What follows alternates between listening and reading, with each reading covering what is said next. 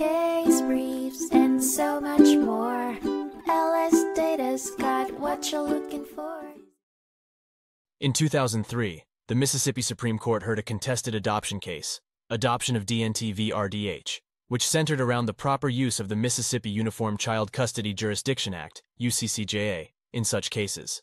The case involved the adoption of a child named Diane, whose natural mother and grandmother objected on the grounds that the mother's consent had been unduly influenced and that the UCCJA did not apply. The lower court found that the UCCJA should be used judiciously in contested adoption cases and not misused to improperly obtain or defeat jurisdiction. It granted Mississippi jurisdiction over Diane's adoption, and the natural mother and grandmother appealed. The Mississippi Supreme Court affirmed the lower court's decision, emphasizing that the UCCJA provisions should not be used indiscriminately in adoption cases, and finding that there were no errors in the chancellor's application of the law. The court concluded that the UCCJA has limited application to contested adoption cases, and that the other party was not a necessary party to the adoption proceedings, ultimately upholding the dismissal of the case under Miss R. Sivernon P. 41, B.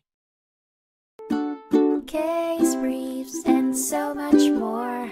LSData's got what you're looking for. Visit lsd.law, elevate your mind. Leave the stress of class.